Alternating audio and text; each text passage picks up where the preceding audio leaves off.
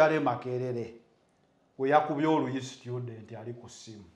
Wakalabyeko ka video hapo. Nakalabye. Soko tubuulire gwe nga technocrat. Ate you fresh nakuba ba lecturer babiri MP. I personally never mpita mu discipline. These are real stories. I slapped two lecturers in Makerere. They call me mu disciplinary committee nengano gendayo. By that time was Dumba who was the VC. Why? Ba lecturer bamanyira. One, student name Munenyanti, when you have a phone call, you go out. But a lecturer is not supposed to slap any student at the university. Why? Because the university is governed by the laws of Uganda, not by school rules and regulations. The university efugibwa mateeka ga somero. Efugibwa mateeka ga gwanga. Ukitegeeza ya saluti. So a university is not governed by school rules. That's why we challenge. No one vice chancellor yatugoba ne tumu challenging mu courts of law. Ne tumuwangula. Atugobedde ku ground ki. Because university efugibwa mateeka ga gwanga. Tuwange Makerere with your police. Mbulira police station eri mu secondary school.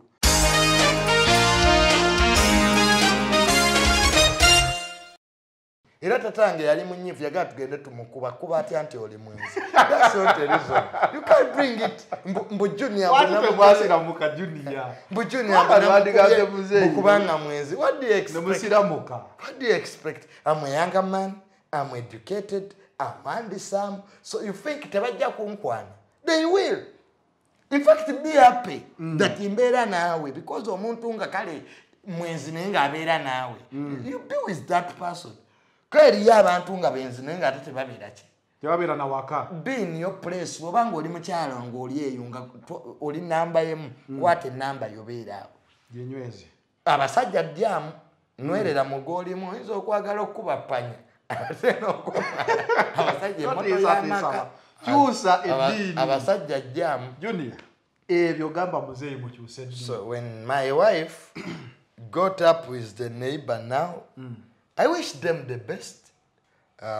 Nanga nalisi mutosa ku ntiko. It's true. Nabeeranga business embeera nnyo mu bbala nkomawo leeti. Kati nalisi nemugamba madam. Nze I have handled big women nga badonezera abo. Naye tekuliko akomplaininga. Nti simutuusa ku ntiko. Gwe maybe ayafuna bufunye reason to go.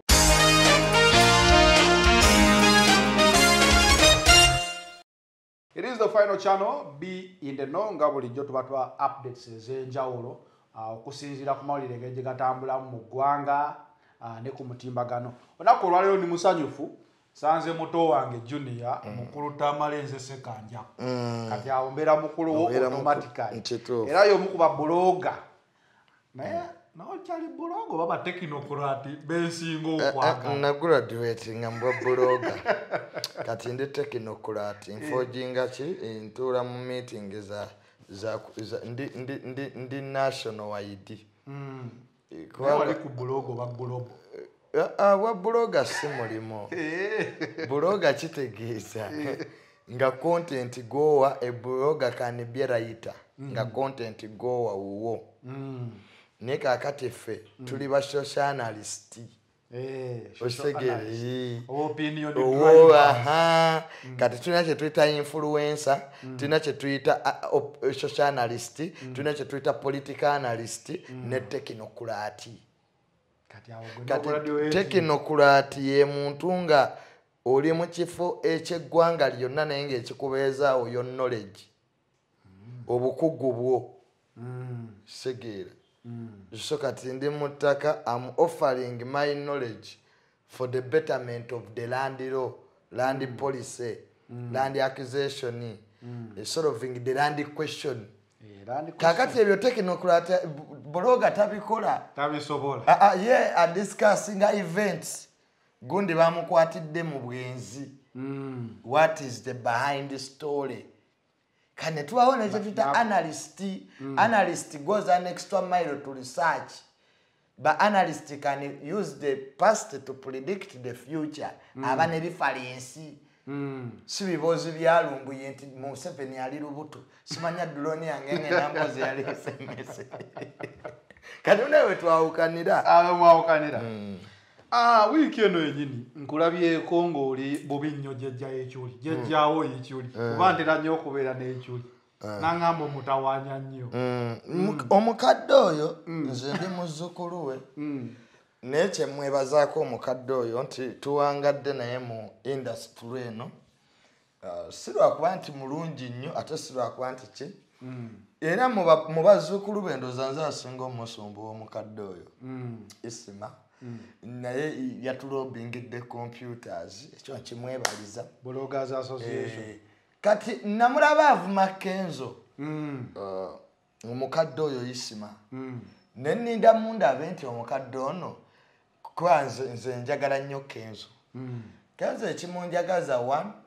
taata we tabangako minisita tabangako president buli kimu akijje mu haso I respect people who struggle kitegeera nga wava wansi neweerandiza because mu nsi muno batono kakati Edrisa Musuuzo wamwe gumanyi ng'Eddy Kenzo omukadde oyo yamulumba ssebo namudangira ebintu bingi nnyo nga bwaziika mu limbo kati nze nga bwe ndi head of protocol mu Bloggers Association akwasaganya empisa nalina okuvaayo omukadde oyo mugende nti komaawo mukadde gwe rizoni zo tuzirudde naye kola ki komaawo naye nga rizoni ze teziriimu wadde tezaalimu ggumba kubanga Kenzo alina lwayiti okukaaba one nti n'oluzungu lwennyini Kenzo lumusumbuwa is not a graduate of a masters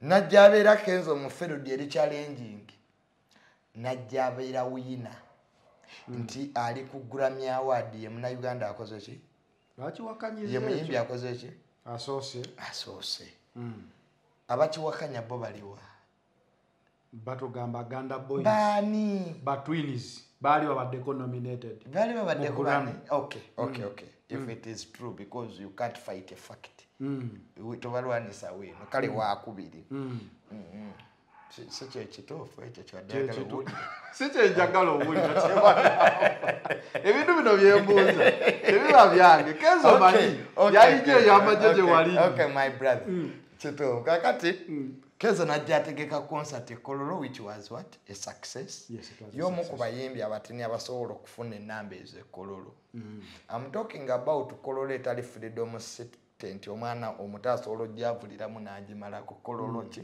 nene kakati mu nsi tetuvuma muntu alina success omukadde oyo isima yandibadde alindako Kenzo n'amala okugwa n'amuvuma bulungi ng'amugamba nti Kenzo ogudde lwa nsonga eno ne bweti naye kati Kenzo niwoba tomwagala mu butuufu tolina woomutandika he has had two successful ebiremye abayimbi bangi abayimbi bangi bamanyi okuyimba wano naye okulonda ku Grammy ndowooza gomanyi kyekitegeeza osanga abantu ababeera e Masaka n'abantu abali mu Kampala tebamanyi nti ezo za awards ezimu ezisinga most prestigious award mu nsi yonna twogera mu nsi erimu ebbiliyoni z'abantu ezisukka n'Abamerika babeera wali ne bakomplaininga lwaki nze temulonze kati gwokitegeera nti Kenzo kaana kamba ate yava e Masaka atuuse ku awadi n'Abamerika ze bakomplaininga tebana erinnya lyange lwaki teryako walabye bangi nnyo nga basuperstar naye nga bagamba naye bannima Grammy kakati Kenzo waba akituuseeko muganda waffe tumukongratulating tegeera kati omukadde oyo Ismail yali ate ye narrative gyakubanga ga Kenzo talina kukola ki kukaaba mu nsi emotions buli omu ali emotion ate buli omu nze ndi I'm a student of psychology I'm a student of reality everybody reacts different abalwanisiza Kenzo bangi ne gyayise bingi byayiseemu so he had the right to cry by the way yayina lwaki akaaba because abantu bafuna they are overwhelmed by success kati babisuubira abamu munne tebibatuukako butuusi balabanga ebya bulijjo so everybody kisezera background nabigendererwa byo kakati nembuuza omukadde oyo Isima yaleesa award ki Ogambi yabalobbing eddera zirappo. Lobbying and being awarded in society are two different issues. Because bw'osonga omuntu olugalo we bati zino esatu ziba zisonzemu. Bw'oliyo eriwa. Okay, let us start. Omukadde oyo Isima. Eyiye kalenga yabwa blogger. Is a good blogger. He's a president. He's a president. Okay. Mukama wange. Eyiye eriwa award. Jibali bamuwaddeko ne mu nasale sebo. Isima musabe na nasale. No, let us not go far. Tutandikire wano. Nti nasale school yatula speak dene kwebaza. Kawe nagenda mu bino ate pama award ate bijja kuzibuwala. So in absence of that, toina mu mateeka bakita grounds. Kwosinzira toina musingi. You have no moral authority. Either no butaba moral. You have no mental authority. Criticize. Obwongo obukutisayizinga onaata ayinawo kyakola ki kyafunye oba kyalagawo kale zedo za kyandibadde kyabugunifu because olabe zino programs zetukola buli watula mu kamera eno oyina abantu boonyiiza oyina boosanyusa so you should be mindful bw'oba oyogera nti isimayinza okuba yayina ensonga naye yagitta package y'engeri gye yali ayogeramu. He used a lot of anger. Yayogera ebintu bingi gwe bakuziika mulimbo. Those are not which were not necessary in this Grammy nominations.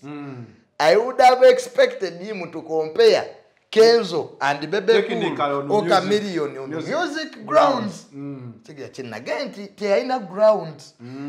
So that's it. And musically speaking, oluyimba olwo olwamunominating sibwa. Had you heard of the song before? No, anti cheche kizibu kyemukola. Bali Grammy eina criteria zesinzirako. Okitegeera si byakuwulira. We have had nonsensical talks songs. Wano muyina abayimbi sibayimbuzi zakutudde. There's also this idiot omulala era ali awo ayimba. You have so many okay tuziwulidde. Is there a sense? Gwasomako ku music nze namusomako mu senior one. Piano, soprano, simanya oroto. Kati abamu kumwe you are rapping music. Temuyimba mu rapping. Kakati bali abatusinga okumanya. Naffe betwakkiriza nti abalonda ennyimba zino mu Grammy bamanyi tegeera. Ennyimba zibalonda bazitegeera. Mayimba muri mu kivandula bana Uganda. If you lack celebrities, you create them by force. Galiyama wanga tekama creating. Mutuka kati kakebiyimba byamwe.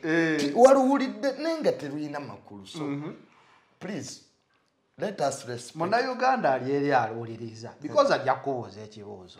When Kenzo got nominated for BET, Fenanga tulabye oluyimba ne trend kwe lutambulidde City Alosi, the new art introduced in the industry. Fenanga we were excited and we were very happy. This song, Give Me Love, Tiyulunga lubadde nominated. I personally had never listened to it. Had you listened to it? No. Kati awo tolowooza nti Isima yabadde ne ground kwabuuliza. Bali basinziira kuki? Ekibuuzo ekituufu nga tekinokola tuyambe eneboze kwera. Ekyo kyekibuuzo ekituufu nti bakola ki? Basinziira kuki? Kakati the best person who could answer that bano basocialist bawano tuba twewadde omulimu gwe muyina okulinnya ennyonyi mugende mu America. That's it. Al Jazeera bye bakola ne BBC kyovulanga the international platforms. Bakuleetere professor of law akubuulira ebya law. Kati Isima ate banyina bwa America bwetunula tasobola tabimanyi. Sajja atonyumiza kiveewola. Nedda bino biba bikususa entegera kwa kyoyogerako tokimanyi. It is even in law. It is a crime to quote laws when you are not a lawyer. Ko jagasobya. Tukoti amatika nga tuli munamatika bajja kusiba. Kati ojaga atukagale nebino eyo best answer kati kyovulanga mu Uganda muno kati nga mwe muzze ku YouTube kuno. Ebyo mwina okutuyamba. nti mwine okulinnya ennyonyi mugende mu America mubuuze omwogezi wa Grammy nti sebo mwasi kubanga ng'abasinga kuno ku YouTube olulinnya ennyonyi tayagala kudda in a third world country like ours with third world brains and people tetujja kutegeera why some things are like that. We will just believe we shall just believe in hearsay and rumors. Kwe ekizibu kya Uganda betujjako ensonga okay ba analyst tebamanyi. They don't know what they're talking about. That's the problem of this country.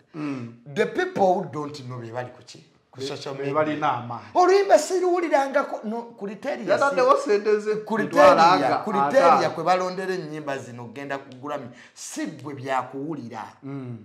Waliwo UK has got talent. America has got talent. Omwana ayimba oluyimba gwa mulabi ne lukunyumira.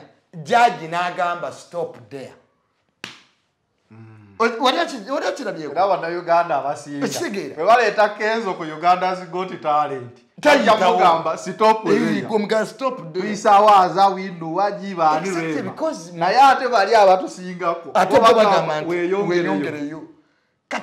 That conflict of technical know-who okitegera ye basumbuwa bayagadde nnyo Katolo bwama yagambye ku nsonga eyo yagambye ekituufu ekiriwo Kenzo takyayimba nyimba ze ng'aziyimbira wana Uganda tuzirekede tuzitegeere ekituufu is an international ye Kenzo mugezi olwo olaba bayimba nabo otegera they are international recognized brands. Chenali mpakana ne bano bana bayimbi bamwe nti Bob Wine kyasingidde abantu bawano bonna. You cannot be an international player or an international musician nga tulabikangako ku international brands segera ise kugamba nti you are an influencer ngali Jazera tekujjangako ki interview BBC tekwogerangako kati how can because those are the continent of the world bwe bapimira kati Bob Wine bamwogerako gero kusanga kwa Jazera wadde na oluzungu amanyi lutono nenga is there oluzungu nze twalange mode of communication nga ono okuba embogo mu Luganda nolwetaagisa because it is still the world code of communication or model. You can't be poor in English and you expect to get power. It is rare. It is rare in Africa because the British system still prevails. Tuina speaker, tuina chief judge, tuina president. Otherwise, we are not one division down. The president, the speaker, the British and American systems still prevail. Neo-colonialism. Yeah, so English, omuntu ng'omanyi oluzungu in Africa. Chikuyambako to express yourself. Because European Union is still the biggest fund of democracy in Africa. Kati ogenda kwogera nabo mu kyoge nazijja China so still era weekube kyoge tudda mu kyoge mu politics mu byammwe ebyalabadaba style ebya music so nga tuzzeeyo wali so kuliteri yeeyo mukama wange nga mu abatutuusaaka toli nnyonnyonyi nennyesa jjajja yikyuli agende yeebuuze ku mwogezi wa Grammy. But oli musajja muyivu. The cost of production ey'ekintu ekyo wegiteeka ku YouTube ye Uganda endi nnyonnyonyi sidda kati some conversations muzireke kulwa bulungi bw'eggwanga lino ogamba osooka otule wansi okakkane osekiko story no kanjire as simple as that my brother Totuyiseeko nnyo ojja kukotinga isima yayogedde ninga niyeyogedde naye aliko akabuuza nogakakati azijjewa junior so Kenzo oli happy ku success ye gyatuuseeko. I'm so happy as a youth. There is an inspiration in that. I don't fight success. There is a time we try to sort kulwanisa Bob Wine nga otandikirewo esegere exactly anatandika because in politics that in abakabaka we disagree politically but is my friend namuyise ne ku birthday yange naye ajje yekka alina omuze oguzunga ne ba Bobby yanga bali emmere come alone is your son principal tayinza kujja omwo obeera ng'amugobye direct nti bali bazunga Bobby yanga buze nange nabeerako ku kitebe nga tubaza mikolo principal wagenze mutwala obuveera nedda kugwa nga ajje yekka ne mutabani we era invitation eko come is your son alone Bobby yanga Sauda Madada okubakwatirawo let them wait bagoberera nnyo principal balimba waliwo akatambi akatambula ak'Ezambia ndowooza wakalabyeko twafuna ak'Ekenya muli ffe don't run kana akaliko kagamba don't come musigala awo mu kikolwa kyo kabaddewo for some time naye amawulire ag'ennaku ge tufuna nti omukazi oyo yamaze n'akomitinga suicide kati nga gwe junior ndowooza keekano wakalabyeko Nsereko yaleeta wano etteeka you are a blogger technocrat biki kale computer generation mwotambulira would Nsereko zero save this woman okay because countries vary etteeka lyawo na Nsereko ddungi one oli protecting abaana abato naye tubadde n'amateeka nga defamation ekizibu ky'etteeka lyawo na Nsereko lipima busungu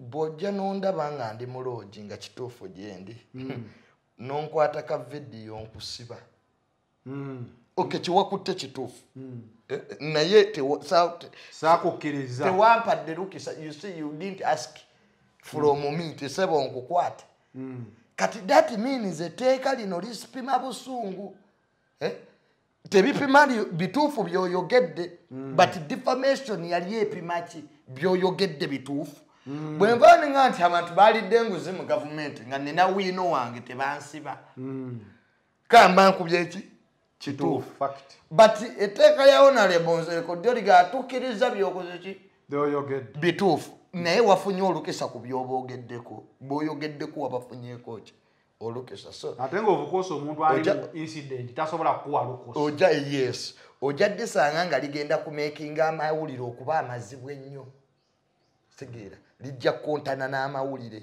ti omuntu bajjamu kuba kooti yalidde sente mu gavumenti bino bye mukola akukwatire mu kompyuta biki ebyo bye baleese ebyo weesange nga defamation yo yali epima bituufu ate nga n'okusiba etteeka lya defamation lyalina safeguards nyingi you must be defamed before well-thinking members of society olina okupuluvinga nti abantu abategeera mu ggwanga waswadde nga bakwogeddeko olina okupuluvinga nti webakwogeddeko bye bakwogeddeko olina okupuluvinga nti byakosezza famire yo yatabanguse so netusefukola kakati wetudda mu bino byongamba bino immorality oba obuseegu ensi bwegenze efuuka libulo netuva ku mainstream journalism netudda ku social media ekitegeera netudda ku zi YouTube ensi kati eri libulo the only thing era amawanga kati agasinga obungi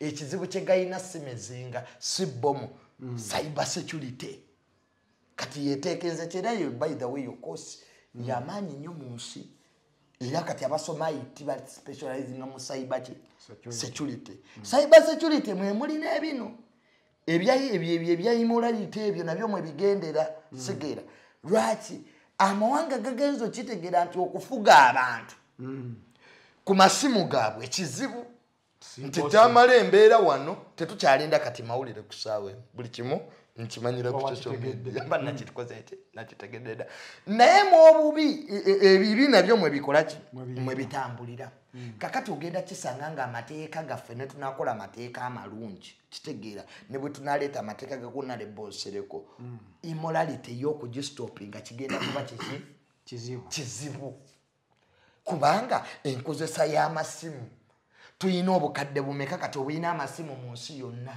kakati bw'onootangira abakunama mu Uganda n'ab'e Kenya tetuubiraba eby'e Kenya kano ke Zambia tewakalabye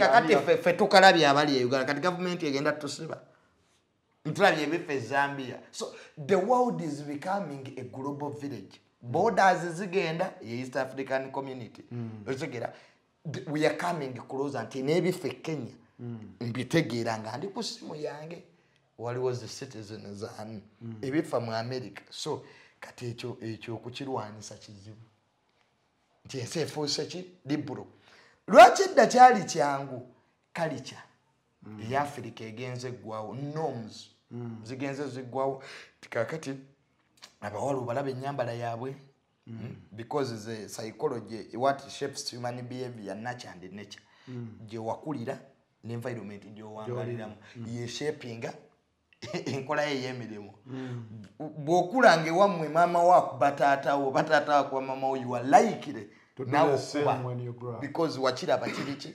kiri nomo oba bate wakirabira waka environment je wangaliramu oba bolimu bakikola it becomes normal omwana ava ku university nga tali yanguzi nayingira URA agenda okulaba nga bakola nabo bali yanguzi second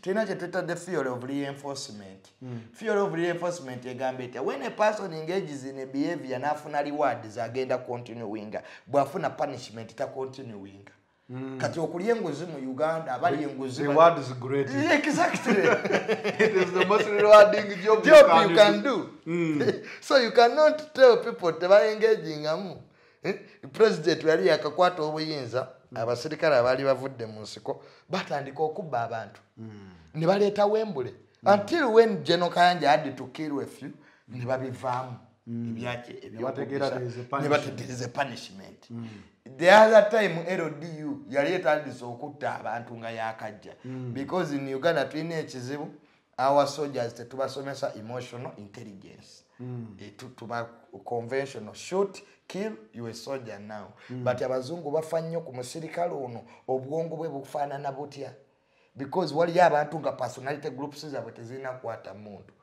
nga mukambwe naturally it can't be a soldier so but in absence of personality tests wujja okusanga abamu tebalina kivuna nga accident nyingi okuvuga ennyonyi olina okuba nga olina IQ gy'oliko you are quick at decision making kivuna nga pilot lanewewe mu bulagi kuba ku mazzi decision making kakati ekisinga okusumbwa ojja kusanga omuntu ng'avuga baasi nga tateekeddwa bw'omukolako personality test is that decision making nakola accidents so that's it my brother omusajja yasanze mukazi we nga balaga bali mu kikola as a man who loses here gwa exposing omukazi oba omukazi no because now ebya marriage okwe-exposing oba tomu exposing it then buli omu are reacting differently situations ezibaawo kitegeera because by the time a woman bwatuukira cheating the fact is abatakyakwagala there is a lot of in that marriage bye tutamanyi ebino ebintu ebyo okubeerawo nti okutte mukazi wa cheatinga oba okutte bbaawo nga cheatinga wabeerawo ebintu bingi bye tuba tukola ki kati nga let me give you an example pastor Bujingo ne mukyala we there is a lot we got to know actually byali bihappeninga mu makaago ninga baali babeera bonna ku church n'okutuula batuula wamu ninga they are separated muwala wa president ka muntu yawandiise ebbaluwa bamuggyeko erinnya lya bba takyayagana ddiwulira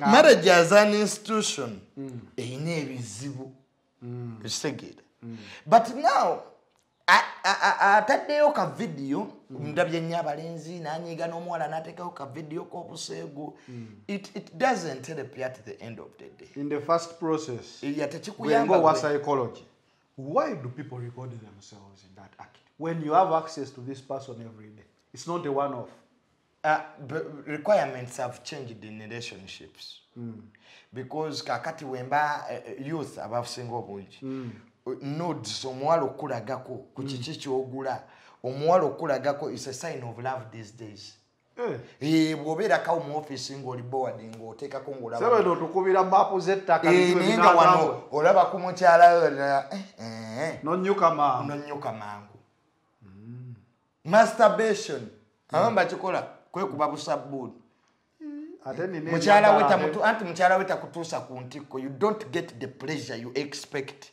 Because tuyingira obufumbo nga tulina sex expectations z'amaanyi. No getting disappointed in the process of what? Of marriage. Kati wo getting disappointed nga tofuna satisfaction emala. Ng'okwata kana akatambi ka mukyalawo nga gw'otandika okwemazisa. Nga weeyongera ng'osamba extra time. Naye nga mwoli mu bufumbo. Many people are doing that in the marriages, but they use their partner's videos to masturbate, which is common in youth and mostly abana ba university. Thirdly, abawale ennaku zino pressure from boyfriends. Kubanga bakwano be bakikola. Ennaku zino sobola okubeera n'ennudu ya patanawo mu simu is prestige. Abavubuka baddeeyo ne baga owange omulaba ne bakompeyalinga. Owange yono wange. These are real stories, my friend. Owange yono. So in the process ate kati webafuna ebizibu. Webatandika ngeremeddwa buli omu akozesa kyalina okukola ki. It is a weapon. It is now a weapon. Era abawala abali eyo nkwegayiridde. Don't do that. Lwaki oba owaayo vidiyo eri omuntu ate nga tomorrow kyekimu kyekyokulwanyisa ng'okimanyi weetaddeko ekyokulwanyisa. Because once you share videos with me, then even if I do something wrong you want to go away from me, nja kuba holding back. Bireeta blackmail. Most of the girls are being blackmailed. Ng'omulenzi yamukyawa yamusanga akyetinga n'ekivubuka ne kimugamba nze kasita onkyawa bw'oti ngenda kubita. Kati omuwala n'atunuliramu famire ye, n'atunuliramu baganda be, n'atunya mu mikwano gye, n'asigala mu relationship eyo. Prison of love. Nga prison of love bamukubira simu. Nkwetaaga. So people have been blackmailed by boys in that. Okay. So byebyo. Ndowooza namwe batekinokulo ati mubeera blackmailed. Nti nfunye junior leero. Of course, nze bwe nali nga nkyali mu bintu bya relationship kuba mukyala wange neighbor yamutwala. Before we separated with one another, still there was a lot of blackmail. Nga ntiisatiisa nkuba. Ekintu kya mukyalawo neighbor okumutwala nakiwuliddeko. Is it real? Yeah. Junior leero oyogera mazima. Nabeeranga eno ku live kumbe nabo bali ku live. Atugamba ngo omukozi wa radio ba TV oluteekako program wali ngeno nene neighbor. Yes. Naye kati kye bakolanga sometime recordinga program ne bagiteeka bateeka kigambo live n'okomawo kati gwe walinga ku live. Nze nabeeranga ku live eno ndi ku social media. Kaya abadde abingamba kumbe nabo bali eriso bali ku live. Izo nizize yampa nga nkyawa ndi mwezi. That's a fact. Ekyo kyo kituufu. Because I'm handsome, I don't lack opportunities. Me, I can't be with one person for a long time. Siri amere mufu. Wagambye je wakulira. For some time. Yeah, but Kubala muzeyi mulaba na yesewe. Kati nze life je nakuliramu. Osegera you cannot tell me. Era tatange yali munyifu yaga tugende tumukuba kuba ati anti oli mwenzi. That's not the reason. You can't bring it. Mbu junior bana mwasira muka junior. Mbu junior bana mukubanga mwenzi. What do you expect? Nemusira muka. What do you expect? I'm a younger man. I'm educated. I'm handsome. So you think tebajja kunkwana? They will. In fact, be happy that imbeera naawe because omuntu nga kale mwenzi nenga abeera naawe. You be with that person. Kali abantu nga benzi nenga ate tebabeera ki. Tebabeera na waka. Be in your place. Obanga oli mukyala ng'oli eyo nga oli namba emu kwate namba yobeera awo. Ginywezi. Abasajja ddyamu nwerera mugoolimu oyinza okwagala okuba ppanya. Abasajja emmoto y'amaka. Kyusa eddiini. Abasajja ddyamu. Junior. Ebyo gamba muzeeyi mukyuse eddiini. So when my wife got up with the neighbor now, I wish them the best. Nanga nali simutuusa ku ntiko. It's true. Nabeeranga business embeera nnyo mu bbala nkomawo leeti. Kati nali nemugamba damu. Nze I have handled big women nga badonezera abo. Naye tekuliko akomplaininga. nti simutuusa ku ntikko gwe maybe ayafuna ofunye reason to go naye eyo reason abakazi bagituwa nnyo omukazi n'abaana munana mu musajja olumukuba oluyi lumu n'afuluma ali wabweru tomalaako kyokka nga nabeera aleekaana bebi awo wennyini wooli kakati the other day we are telling me nti ndi giant kakati ate kati kankubuuza were you friends with your neighbor eyabba mukyala wange yeah he used to come and tell me ti omukazi oyo tomukyawa kumbe ayagala amuliirawo nga tovuddeyo nga ye tateekamu means of transport tewali omanyi abasajja abasiguze baagala nnyo omukazi ng'ali eno gy'ali binyuma nnyo okusigula omusajja ng'ali maka n'omwana yakayimba awo baka abasajja banyama naye nga si wa musirikale abasirikale bo bootyamu naawe junior ze muka musirikale sigenda bano ndi Iraq beowulira bebakuba amasasi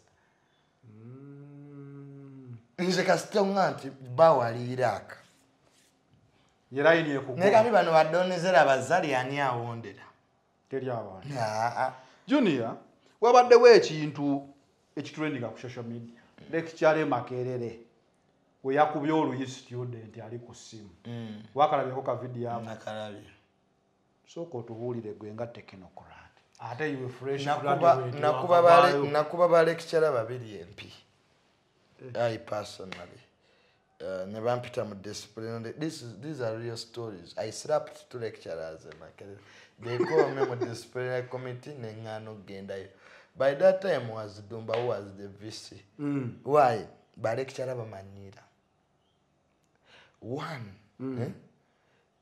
student name munenya nti when you have a phone call you go out but a lecturer is not supposed to slap any student at the university. Why? Because the university is governed by the laws of Uganda, not by school rules and regulations. The university tefugibwa mateeka ga somero, efugibwa mateeka ga ggwanga, ekitegeeza ya saluti. So kukaddemu, a university is not governed by school rules. That's why we challenge. No wangwe vice chancellor yatugoba ne tumuchallengingira mu courts of law ne tumuwangula. Atugobedde ku ground ki because university efugibwa mateeka ga ggwanga. Tuwange Makerere wali yo police mbulira police station eri mu secondary school. Disciplinary committee. Yes, secondary. And Makerere University decision is taking can be challenged by courts of law. Wabula omwana we bamugoba ekisubi seta King's College you cannot challenge in courts of law. Anti was signing a schools and regulation. So because katikati professor kuba omwana Oluuyi, it is absolute. Tekikirizibwa. Nja student bwatasobola kukola ki kuba professor. Ekitegeeza naye bali bakuba. I had a case. Era Segan I had what? A case. A case twice. Nakuba omuntu. Si professor omusi babiri. Ne bampali taxi nya. Professor I think professor wa social science. Tomwogera linnya. Ye yapuwandiika ebbaluwa bazijje kati.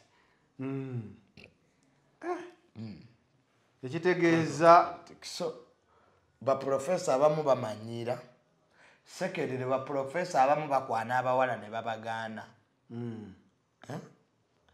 nakuwaliteekeza ekisiru oluusi nakuteekako embeera kitegeera so naye ng'omuwala oyo kwata essimu because first of all naffe twabeeranga mu lecture room naye ng'essimu okola ki ebeerawo naye waliwo amasimu g'otayinza kuggyako. Maybe the parent had called. Maybe the mother was sick. Ebyo byonna birina gaps mu university. I think there is university challenging it. They are exceptionals. Twaberanga mu paper. Naga switch off your phones. Abamu ne baziraira ne zivuga. Professor, I repeat, please switch off your phones. Nekati gwegena mu secondary school evugola be expulsion schools. Indefinite suspension. Indefinite suspension. Suspension. Kakati n'olwekyo those professors should be told that this is a university. The same way students should understand that the lecture room has also requirements. You would step out with your phone. Exactly. I don't think you ask for permission to step out. Okitegera ne student wenkola Omunenyeza. But to slap somebody at a university is extreme. The people who go to the university, some of them are senior citizens like me. You can't just How can you slap me, a senior citizen, because of a phone? Ngambera mu meeting is really sensitive. Very highly profile meetings. Now you switch it off, I excuse myself. But you're a professor. You say you slap somebody. No. Professor adalumura fees omuzadde. But some people are paying for themselves. They are the parents. Until again, university gazi bokwasa amateeka. Oyagamba nakusinsimu dolo yita ase fees za kitawo. Ngate gokuba yemuzadde. Omugamba yenze muzadde. Nziyebezawo to get money to pay you. Maybe nesimu eyo yabadde engambe sente zize before the papers come. Waliwo exceptionals mu university. Nti esimu yesobola ovuga mu lecture room, you excuse yourself n'okola ki? N'ofuluma ebweru. Mu university mu lecture room bw'ogaati osazeewo okwebaka. You sleep. Kasita tofulutiramu.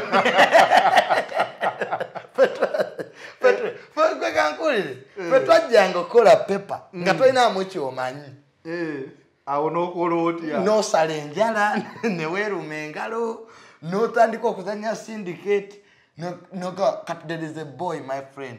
Ye muntu gwe nakasooka okola yakola lo pepa mangu yamala eddakiika 5. Wandikako linnya lye n'handing over. God will call you back. Kati gwe kikole mu secondary. Mboko. Orabe mboko kwa academic assembly. Where does this put the image of Makerere? No, Rachel. Kubanga tikagenze ku nsi yonna university lecturer slaps. The professors in Makerere must give respect to these students the same way never student balina okukola ki? Okurespect. Yaffe twekalakaasanga Makerere. But tulina right okwekalakaasa. We had the right okwekalakaasa because one, a university is a free place where you express kyobala waliyo ebibiina FDC n'alemu biki. Secondly, embeera we batetambula bulungi, students are entitled to ki? Okwekalakaasa okwemirembe. Mu Uganda waliyo okwemirembe. Uganda tekyaliyo kwamirembe. Yeah, because the state are the custodians of law. They are the ones who define what is peaceful and what is not. Makerere ina bingi nnyo ebyokutereeza. But okurespecting aba student si kyekyo kyokka. Office abazikolamu Makerere balinga bali mu nsi eyaabwe. Omuntu bajja 3 kunnya kitundu aba afulumye. Odda 8 is not around. But this is not an NGO, this is a university. You are supposed to be in office. How can you not be around? This is the 22 which are transcripts. Abomwaka ogwedde bazze bakyosa bi system aba aims biki. Until when I told them nagenda yeye Makerere nga nange nabye nyenzo kima. Omukyala nanneematirirako nnyo. Come back. I will call you them madam. Me am a senior citizen. I think you don't know what you are talking about too. I'm a senior citizen. I sit in a ministry appointed by His Excellency. Please, let us get the services we paid for. If you can't do that, other Ugandans can work in that university. It is a private, it's a government entity. Ebikolebwa mu UCU, which are private. UCU kuwa amateeko lino Yes, first year ne second yosula munda. Ne sikati ye UCU bazigaana ennyimpi ennyo. N'enviiri naye Makerere omwana ku UCU enviiri tezisoma ate nze siyingira gate. Kati babikkiriza because it's a private ya church. Ne kati eri omwana abaana bayambalanga obugoye busi Misiro. Omwana yajja kusoma naye at the same time akola. Yes, agaba leisure. It is your worker. Esanyu ly'omuwadde. Mwajja ssente. Isn't that a wrong place to advertise your job? My friend. Nakugee bonna abali e Makerere these abasinga obungi bakola. So you should respect nti be ba customer ba university. Omwana yajjanga mu university ng'abadde kasimisiru. Professor amaaso ne gamumyuka naffe ba student ne gatumyuka. Nga student yali ogwachakalanyiza bwafuluma nebweru bwadda. Kati bwatuuka wakati ga lecture room n'akutama alonde pen ne tufe essanyu. No professor yaliwe okumusimbula teke kuba kati oli wasimu walu. Kati ate ba professor fate betwaberanga nabo yamuyitanga mu kyama. Amuwonyera iteeka mugende mwana gwe kyeki kwambaza bwekiti. Mwanda gwe ngokozesa magezi. Kati ogenda okuwulira nti omwalo ono yayise. Junior yafiiridde ku bisawo. Era nze singa nali muwala, this life would have been much easier for me. I'm suffering because I'm a boy. Junior, jagala tumalirize Semwogerere. Kawanga Paul Semwogerere. Yafudde at 90 years. At 90 years really you can't complain. Chiche tumuyigirako. Oba mmwe gwe oli technocrat ate oli political analyst. Kitalo nnyo ekya Honorable Semwogerere is one of the very few people ababadde basigaddewo bamanyi ebyafaayo by'eggwanga waliwo ne bidandi ku by'obukulembeze ku by'obufuzi is a man of experience yasaavingako ku bifo by'abaminisita ebbanga ddene ate mu bifo biki ebyenjawulo be basajja abamu ku Obote be yasiba olw'okuba nti yali takwatagana nabo mu ndowooza I think Amini n'amugjayo. President Museveni bwe yava mu nsiko teyalina experience mu kufuga ggwanga lino. Ba Dr. Semwogerere be basooka mu gavumenti kwaba bo baali ba DP babadde mu gavumenti eziriwo n'abakola ki n'abaleeta bamuyambeko ng'abayeekera abali bakutte obuyinza we baddayo okwetereeza abamu baddeyo bakole ki basome. Abaagaana okusoma obwemupi bw'abasubwa abayeekera abakkiriza ne baddayo okusoma bayingira kubanga kati eggwanga lyali livudde mu buyeekera nga tuzze ku demokulasiya sigira. Kakati Mwami Semwogerere olwa experience ye naye yasigala muwombeefu najja yeesimawo mu 88 something like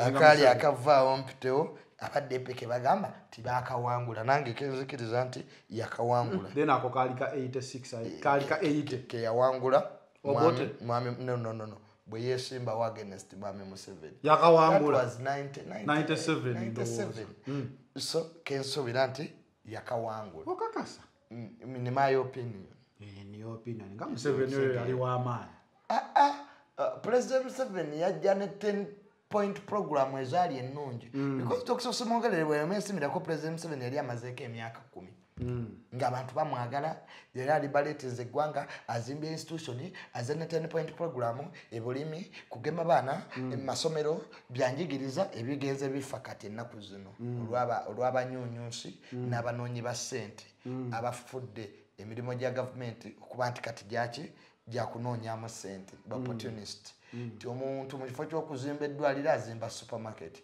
Kakati Mwami Semwogerere oyo yafuna amaanyi okuva mu Catholic Church ne Buganda zaamuwagira nnyo mu kalulu ako era okuva olwo Mwami Museveni n'ayita banne n'abagamba nti tetujja kumalako kufuga ggwanga lino nga Buganda ne Catholic Church zikyalina amaanyi ago.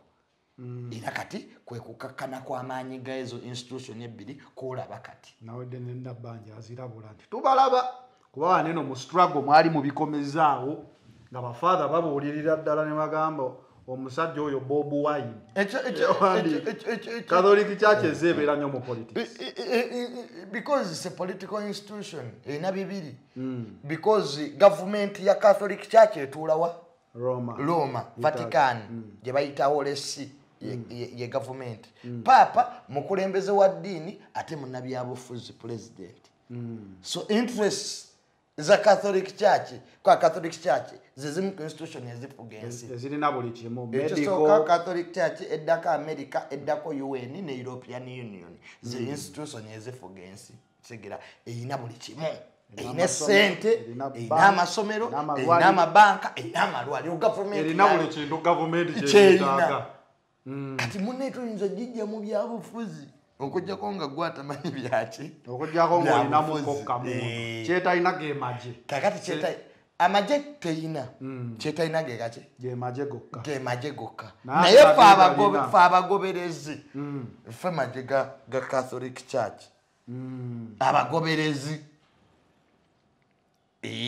bw'oba oyagala okutegeera nti amaje be bagoberezi ba Catholic Church gendako ekkongo bujja okulaba Catholic Church kyeki yatwala Kabira bubinyi ati gobimanyi kakati n'olwekyo Dr. Semogerero ono anakyalinze bannabyabufuzi bangi nga kwe kuli ne Bob Wine era bagamba the last meeting yali yakava kusinkana bagamanye ebintu bingi naye kyennaku afudde talabyeeko kukyusa kwa buyinza kwa ggwanga lino okwemirembe kwabadde asinga okwogerako n'okuluubirirwa ekyo ekirooto takirabye nekiribaawo nti tetuyinaako teri president mu ggwanga lino yali avuddeko mu State House mirembe bukyanga Uganda ekola ki efuna bwetowaze etegera kakati kyombuuziza ati naye kiribaawo ekyo ekibuzo kiri wa mwami Museveni kubanga the history ebyobufuzi by'amawanga biba byafaayo byabwe kyovulanga Burundi yakaba ne 19 otegera efugibwa munnamagye General Dayisemirwe era abapresidenti ba Burundi bonna ogenda obazzayo mabega bannamagye kakati Rwanda tekivudde mu ggulu nti enjoga byeri yakikoze nti Paul Kagame era General yagikola ki yagifuga olwa genocide kakati yo Kenya bw'otunulira ebyafaayo byayo civilian and it was more of family segera bitu bya civilian handing over power eri civilian kakati wane Uganda it is retired generals versus active generals ke kalulu kaffe retired general Mugisha Muntu retired general Biralo retired general Tumukunde Kano Chiza besi ndozowulira bavasinga active general Sale active general Mozi active general Mbadi ne active general Museveni ke kalulu ka Uganda ate general Bobi Wine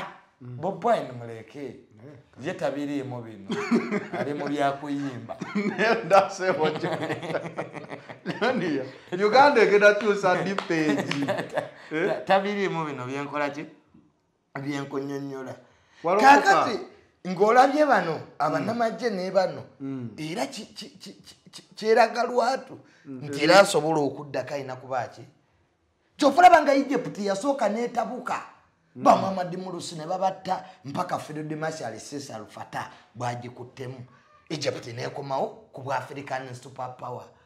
Kenya yasimatusa ka family nti Kenyatta Uhuru family zibadde zigitwala bubi nnyo teyasimatusa ka family ziri baziyita political dynasties nti kyagale kigaane mutabani wa Kenyatta wabajja ali ajja kufuga Kenya ebikole by'obufuzi bibeera bibiri mana and name tubula ngoyogera Kabira mana and ki name kati Ruto ye ya succeed nzenga ye nti family ye ne yagiresa ku ki yagiresa nayo ku table tekiyamba muna Kenya ali wansi because Ruto oba wali oba taliwo Ruto tagenda kwata ku family ya Kenyatta he will not touch on Odinga's properties ziri ekisumu kati naye ye kyakoze is a liberation of him Ruto okutuulako naye bagaye nti muzukulu wa Ruto ajja kukola yaleesa family ye mu kibalo muzukulu wa Moi aliwa oba mutabani wa Gideon Moi okegera gye bali bateekebwa so tebbe ekyagaziwa gye bali bateekebwa naye ng'era kitegeere nti era mu family ya Kenyatta era mujja kuvaamu president omulala newe ginaba myaka 10 because bakyayina sente ate bakyayina ki n'erinnya kati mutabani Bob Wine kye yakola mu Uganda is to liberate his family batya nti at one time Solomon mutabani wa Bob Wine will be prime minister because a name kastana akwata omuzindaalo it is enough lwakuba kati mu Uganda tulina ekisiraani nti abaana baba president na batabani Amini ali mu Yuso deputy wa iso onake nekibiina kya tata UPC yakitunda simanyi omuzimu ekulidde gujja kimubanja we have for us we have that curse nti tetulina ffe independent families because kubanga twabaddewo peaceful transform nugu family egenda okuvaawo nga bagikubye bulungi tebagirekawo kati president Museveni abadde n'abantu basatu abasobola okufuga eggwanga lino Mama Kadaga Honorable Mbabazi where are they now ababeera babakuba dda because tosobola kubanga obadde speaker ate ne bayogedde abantu abo they were really very powerful and promising people and they could manage this country okay at least they could maybe they are still there in the background tetumanyi nakati atebe mumaze okubakuba bwe mutyo nalabako Honorable Mbabazi nga bamukutte Mama Kadaga abadde speaker ate kati akuladde amabega museza ate kati azze kuba first deputy prime minister temuzimbe eggwanga lyammwe terizimba lyonona bwono Junior nsanyuse nnyo okufuna ku da final channel era kansubiza abantu nti ojja twongera obudde of course jatuwanga obudde tukunyumirwa nnyo ngaffe we have been watching you for some time so tukusabye ojje ku board yaffe of course anytime nze wendi naye abantu bannopu bagamba mbusibaagala mbukino Bobi Wine is my friend n'ebintu bye mugamba biri logical de yabirowoozeeko kitegeera abantu bannopu baagala of course nababeeramu nnyo nze capital wange yatandika Bobi Wine yamumpa I was his advisor for 2 years on international politics okay mpaka kati nge yasoma biri ebyaffe dictator Ferrero I can't sing that ntebe mu ntebe tigira kati abululu we buggwa election is end fe abasoma tuddeyo ne tukolera eggwanga muri dange election we shall come back in 2006 come 7 years of 2026 7 years of obuyinza mu 29 twalina ejjeno mooza abantu basatu nga tweggalidde akubuuza ekibuuzo ki bw'avaako nzaddako do you see President 7 coming back mu 2026 ku ballot paper? I don't think if he does that ajja kuba riskinze achievements in the future. The fact is 40 years are enough to any sensible peace patriotic country because the same become baby to any sensible patriotic and peace loving Uganda emyaka President 7 jafuze emyaka anagimala to any sensible nekati abasigo yima Museveni akomewo bonna batunulire balina ebyokufiirwa musajja ono bw'atadda yamanyi abaana bange banaasomera ebweru waliwo ayagala gwabanja affe yes of course kati nze ng'omuvubuka omuto who wants to set transition in this country peacefully I can't tell President Museveni to come back. To do what? Where are you hanging right now? Or you haven't yet made of course I'm with his son General Mos because he's the supreme commander, he's the rightful heir to the throne. Anybody who says that Mos cannot stand for president is an enemy of this country and is threatening stability. It is the final channel be in the note what was Biva Organic Jolly Crescent and Ba Neaji Vombi. We out.